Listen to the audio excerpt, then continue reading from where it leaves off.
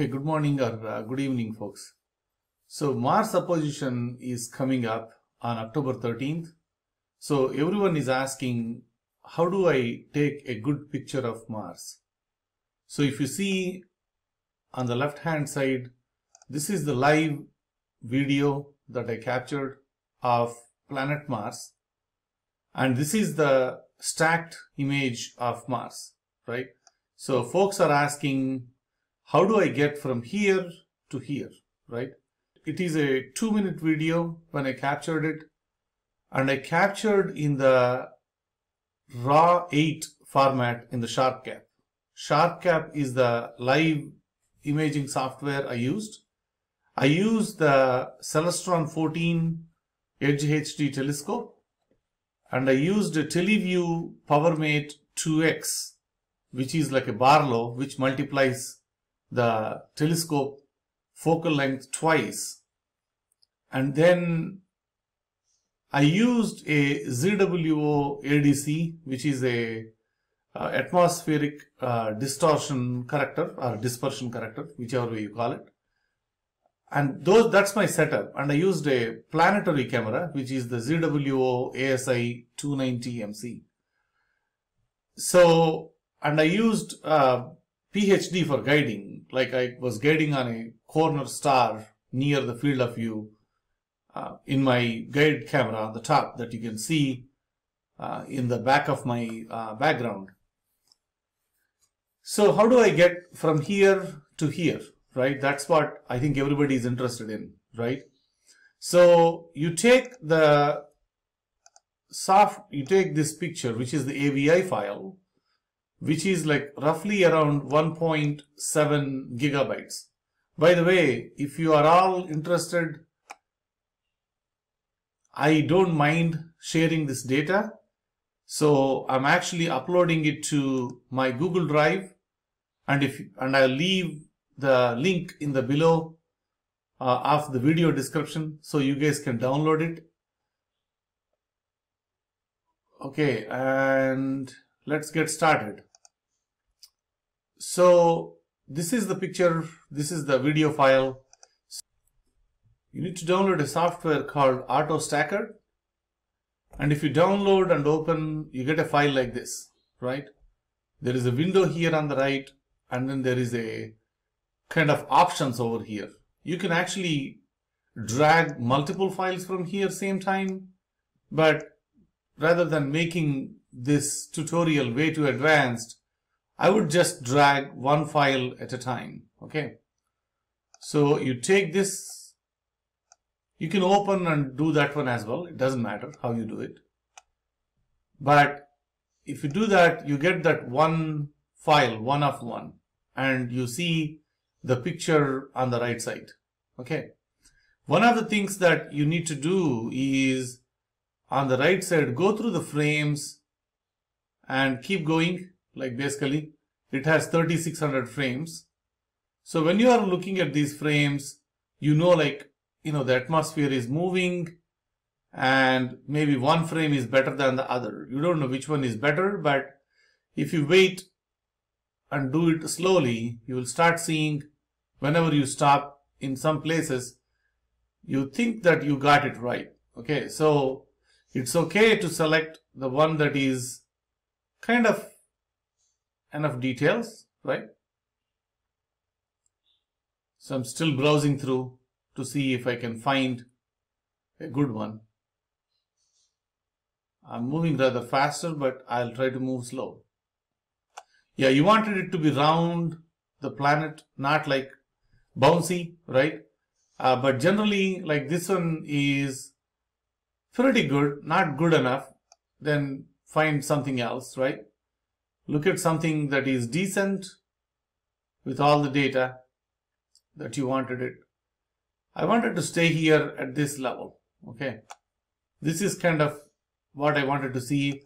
A bit of, yeah, I'm not able to make up my mind, but yeah, I'll take this one, all right? So now you see the image size is 800 by 600. That is the resolution at which that I took a picture.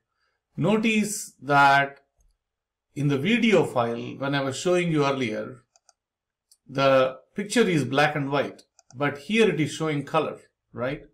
So in the color options here, I left it as auto detect. So now the color is coming up. Sometimes you have to force to RGB or RGGB, one of those. But generally, if everything is correct and if you did capture it on RAW 8, generally AUTOSTAKKERT will automatically detect the color. Okay.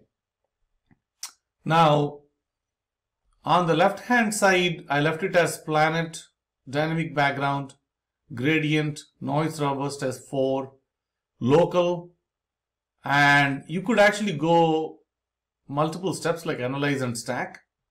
But generally, the way I look at it is this picture here generally is okay. So if it is generally okay, you can, let's say, at least every other frame, or at least one frame out of 3 frames, the frames are coming okay. So you can decide what would be the best number. Like I would put at least 50 above for this level. But if you are a little concerned, you can also try maybe like 36 or 38 or 58. I'm just putting some different numbers so that it creates them in separate folders. Selected RGB align. I didn't want to select the drizzle. Auto size is quality based. And I selected TIFF as the file format that it has to create after it does the stacking. Now, on the right side, you could zoom in and out of this image. That's one of the options that you can do. If you wanted to see them all, you can see it. And then you can manually select. You can manually select the frames here, but I would prefer leaving that to 24. Some people suggested me 48, but I like 24.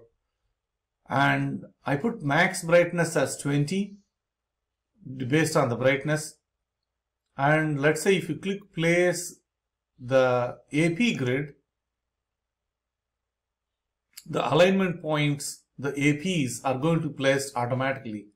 And they look pretty good enough that I don't need to. If you are worried, in some cases you might need to turn on this close to edge. But I have not seen trouble with place AP grid so far. It works okay. And now you click on the stack. Generally people select analyze and then they will select the right percentage. But you can do eyeball. I put 56 and I put 38, and I think that'll 58 and 38. I think that'll pretty much do the job. If it is not, then when it analyzes it, you can actually look at the graph, the quality graph, and decide.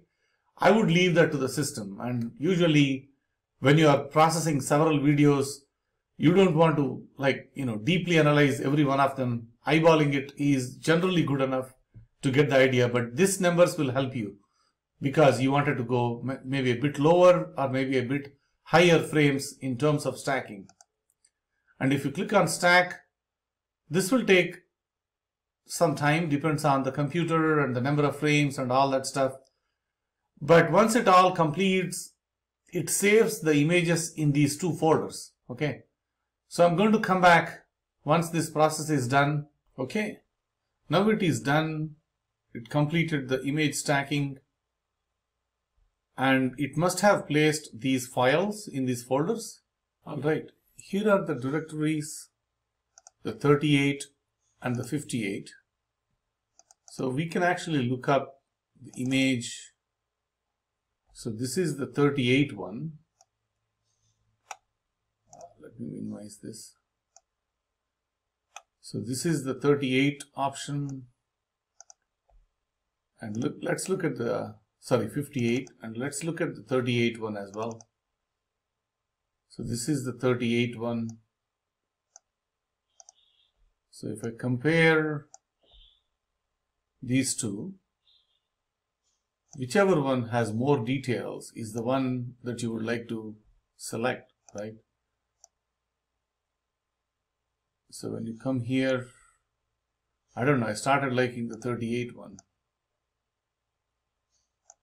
Yeah, this one has, it's hard to tell, honestly, which one has more details.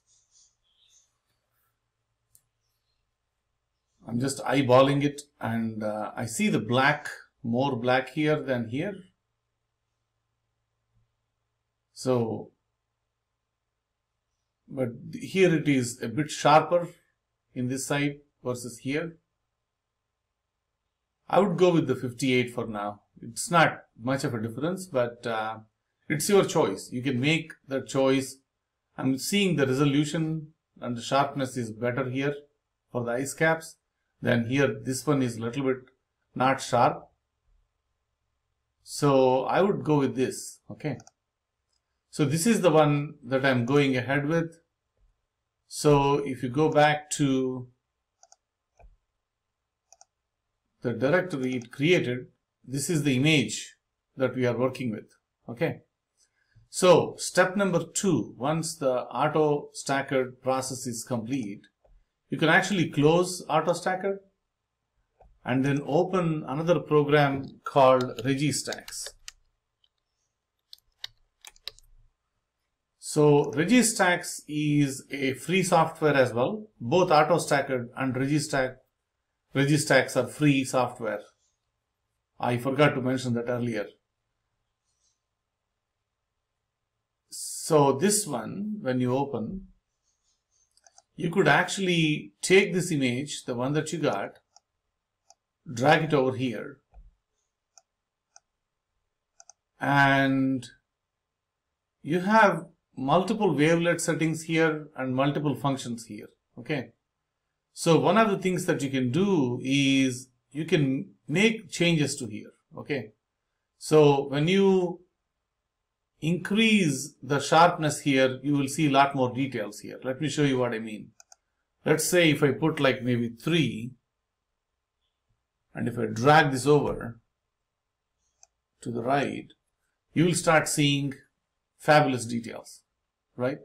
At the same time, it does create a lot of noise, so you may want it to reduce the noise, like 40% noise reduction. So let me show you what I mean by noise reduction. If I click on view zoomed, this is what it is. So if I didn't turn on the noise, it's like this, right? But if I did turn on the noise, it becomes less grainy, but of course it loses some of the sharpness and details, but definitely it improves the noise, right? So this is the image that you are going to get. You can do that at multiple layers. I went to the lowest level layer, but you can change these and play around with it forever. So I have multiple settings here, like the ones that I always use. So I will, for these ones, you can save these once you got an idea which one is better. Click on Save Scheme, so you can load them up. So I'll usually try from the top. I'll play with each one of them. So this one is, I'll show you guys each one of them. And you can pause the video if you are feeling something that you wanted to use. These are the settings that are changing for each one of them. I like the third one better, but I'll see, oh, this is too much. We don't want to use number 4 for sure. It's too light, too much,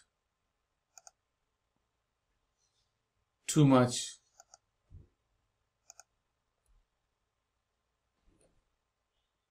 It's okay. Let me see the difference between this last one and the third one. Third one is making it better. Okay. So it is doing like 0.12 sharpening all the way and 0.18. And this deserves little bit more sharpening if we wanted to get a bit more details. So I will go and bump up this to 18 to get a bit more detail. Okay, I don't want to go way too much.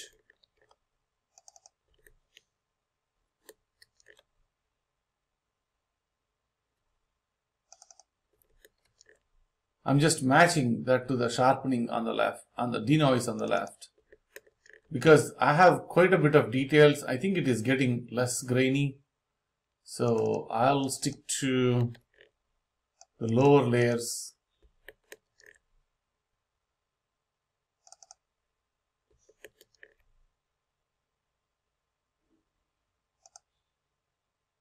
I think this is almost pretty close, so even this guy, for this layer, I will just reduce it a little bit.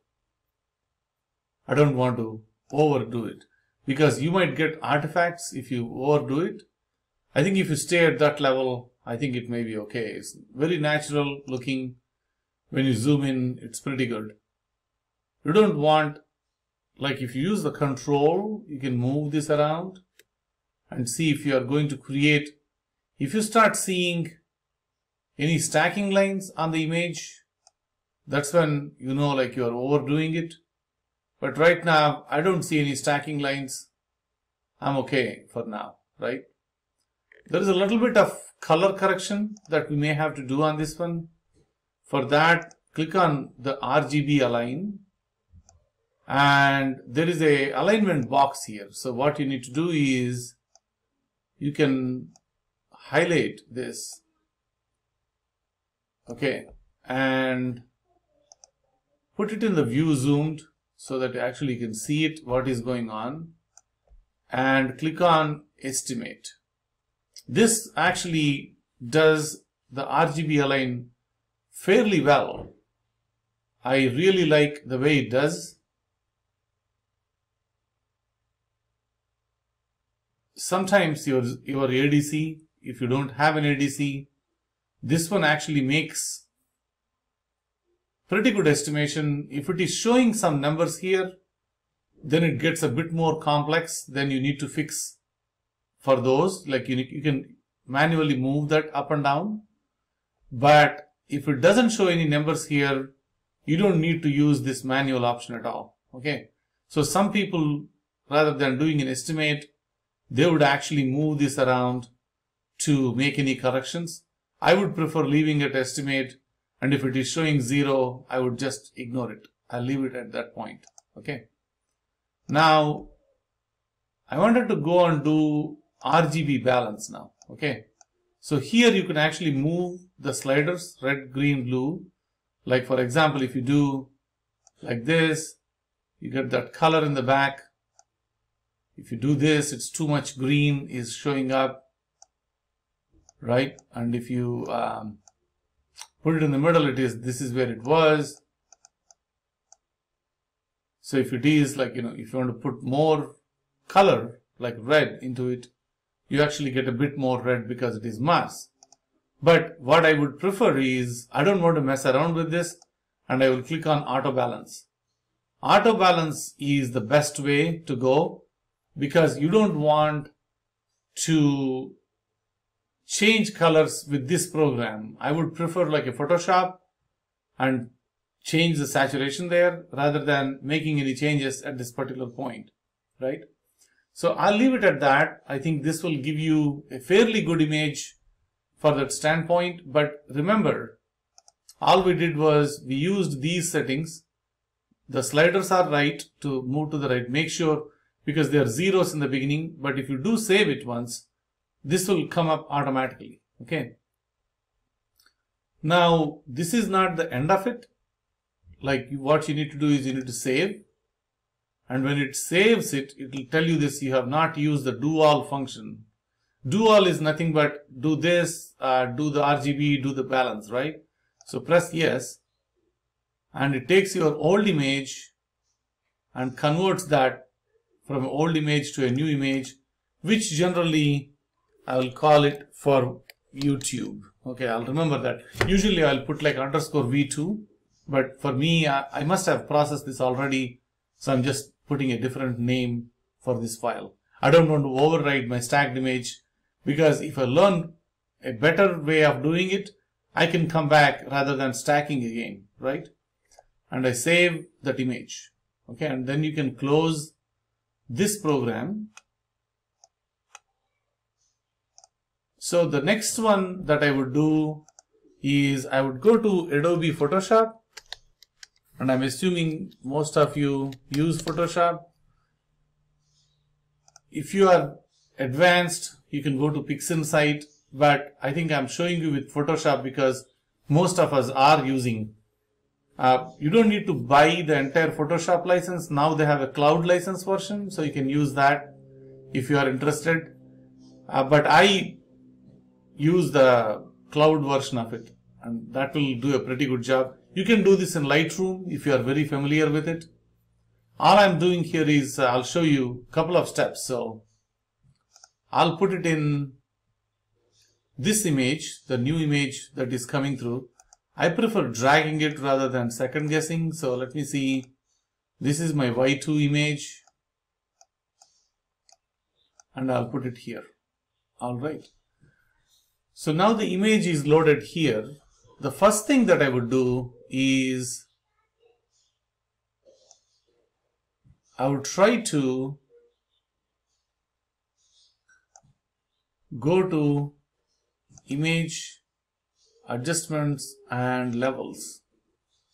If the levels is showing something like this, there isn't much we can do. I mean, if you can see, if you move the levels down a little bit, it gets a little darker. Okay, so you can go, this is the maximum level I would go to. I wouldn't go beyond this. Okay, but I would stay a little bit to the left because I don't want to make it like too dark. All you're trying to do is make it a little bit darker regions, a bit more dark. That's all you're doing when you're moving to the right. If you go to the history, if you see the open, it's too bright. Probably I was taking when the moon is on, and I'm just making it a bit darker so that the background is going to come up, right? And that's where I would want it to stay here on the levels. I don't want to go to curves adjustments at all. If you do go into curves, you're going to change the image, and that's not my personal taste. And if you go to sharpen in the filter, there is something called Smart Sharpen. So these are my settings here, and already you can see the amount I prefer to use is like 224. Radius is like 3.8. Reduce noise is like 39%. If you have a better way, please feel free. And if you click OK, let me show you by zooming in this one. Okay. So this is what it is right now. This is what it was before, right? You can see that. Maybe the Smart Sharpen is a bit more than what I expect because I don't want to see the edges gets bright. So I would tone down a little bit. Let me go back to the Smart Sharpen. Filter, Sharpen, Smart Sharpen, and here I would reduce the amount a bit more drastic.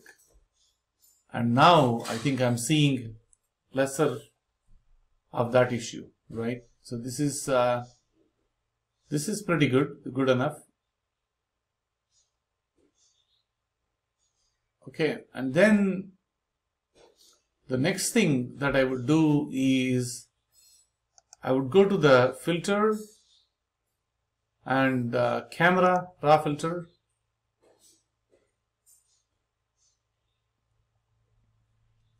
And things that I would generally do is increase the saturation slightly higher, gives a bit more color, vibrance, not too much, maybe a little bit better, right?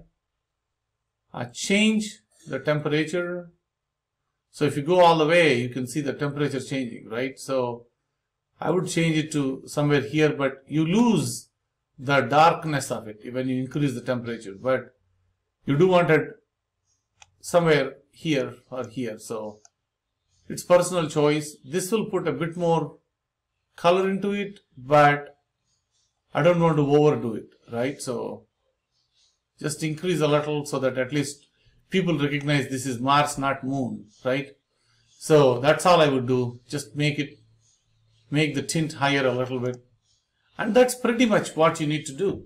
I don't think you wanted to do anything else. This is basically the image that you got when you started here. By doing these steps, you got this image. So from here, you move to this image just by making sure that you change the shadows and all that stuff. So now you got a pretty good image of Mars here. I would save this as the same file with an extension of maybe this is photoshopped. So I would put it as PS and OK. And also I will export this as a GIF file, as a JPEG file, sorry. So change it to JPEG. It does a pretty good job exporting it to JPEG. And it will save right here. So now if you go back to the same directory, that's my background, desktop background. So okay, so if I go to this directory, I have a Photoshop file here, which is what I have here. So this is the file. Yeah, it looks good. I don't know. Every time I process it, the image changes a little bit. So there is no science behind it, honestly, other than following those steps. But let's not overdo it when you're doing it. I think if you stay at a decent level, I think you get a pretty good job. So if you open this image, so this is where we started with the AVA file, with the video file, and that's what the Mars image that you are going to get. I hope this tutorial is helpful for the coming up Mars apposition. There could be a lot of better ways to process than how I processed it. So I'll share my data with you all and you can follow this process or make improvements to this process. But if I did make any mistakes, please do let me know. I will also correct on my side. If there is a better image that you are getting, or even if you are getting an image that looks like this or even worse, do tag me in those images and let me know when you're using my data.